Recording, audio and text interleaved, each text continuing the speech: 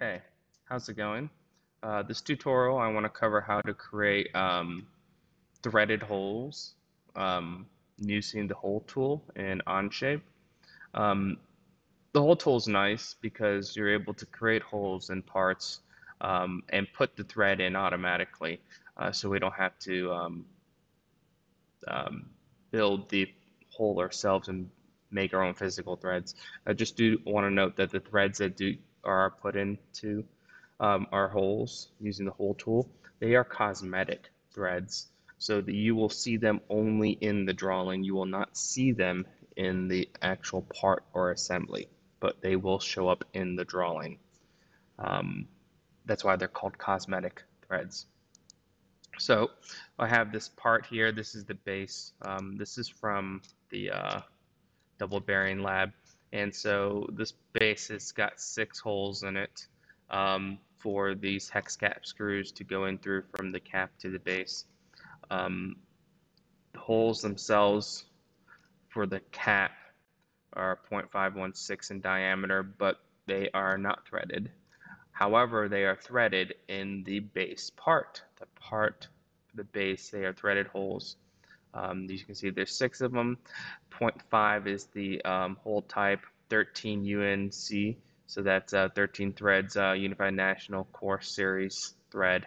The depth of the hole is 1.125.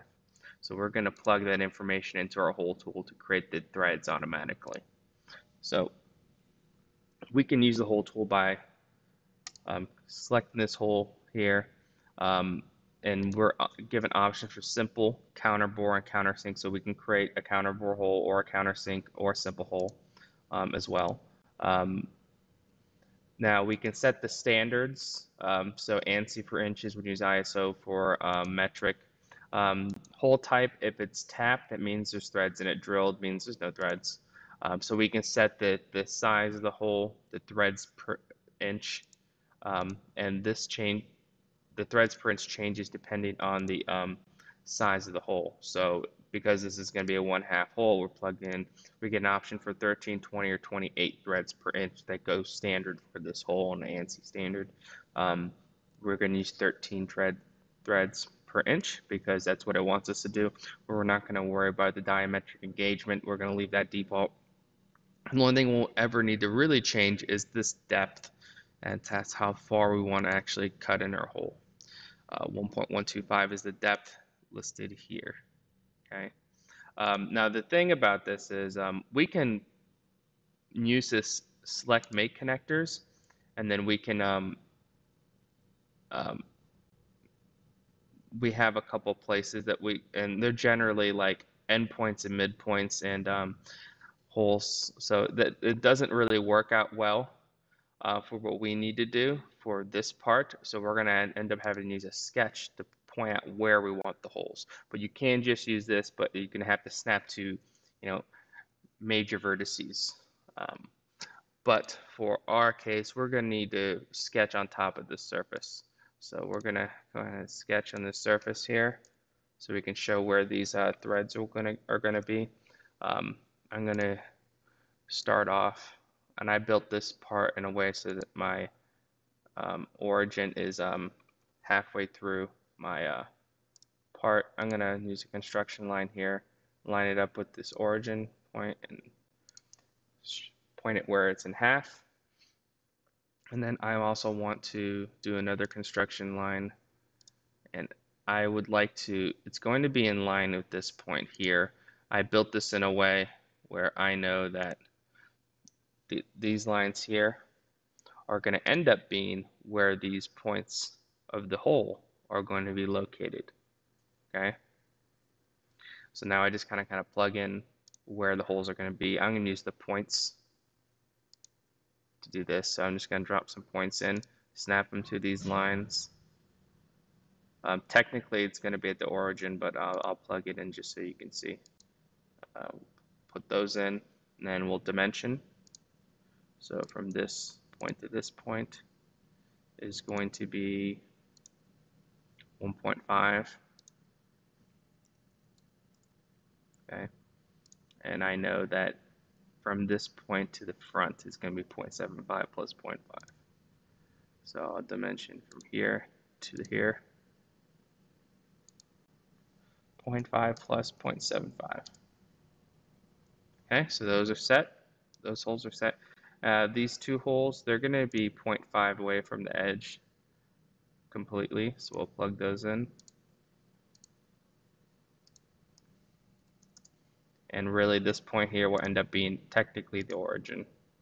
So I really didn't need to put it, I could just use the origin, but I'll put it just so you can see. And then the other two, I'm just going to use the previous ones I have here. I have them selected. I'm going to mirror them about this line there. So now my other two holes are there, exactly where they need to be. I built this symmetrically, that way I can utilize it. Okay, that's it. So we got our hole points where they're going to be. Now we can use the hole tool. So we're going to go to isometric so you can see what's going on. We'll use the hole tool. Okay, it's a simple hole. We're not doing countersink or anything. ANSI, tapped, ½ inch is the size of the hole, 13 threads per inch. The depth of the hole is 1.125. And now we're going to use sketch 3. If I select sketch 3. And I don't want, so it's going to automatically pick like all the vertices. So I don't want that or this vertice. I don't want a hole here, so I'll click that. So, and I don't want a hole here. That automatically selects all vertices that are in that drawing.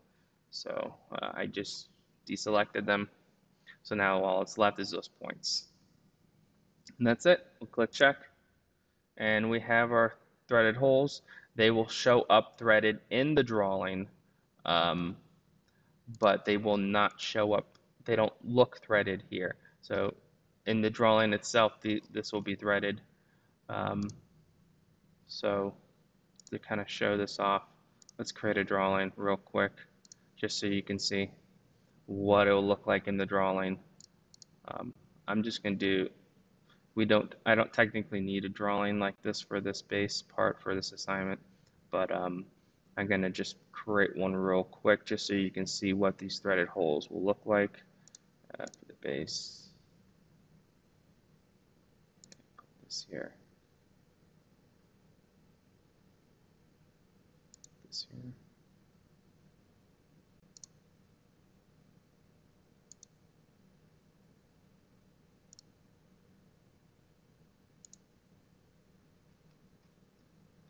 And so what ends up happening if I show hidden lines, you're going to see a couple things. So you should see, so how this looks is we have the hole itself is this longer hidden line that comes all the way down, and then the bottom of the tap drill hole.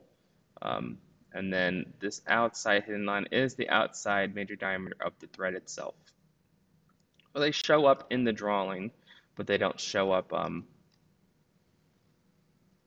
They show up in the drawing, but not in the actual part itself. So that's how we'll create threaded holes in this class. We'll use the hole tool, and we'll use the settings for the different, whether it's ANSI inches for an imperial document and ISO for metric threads.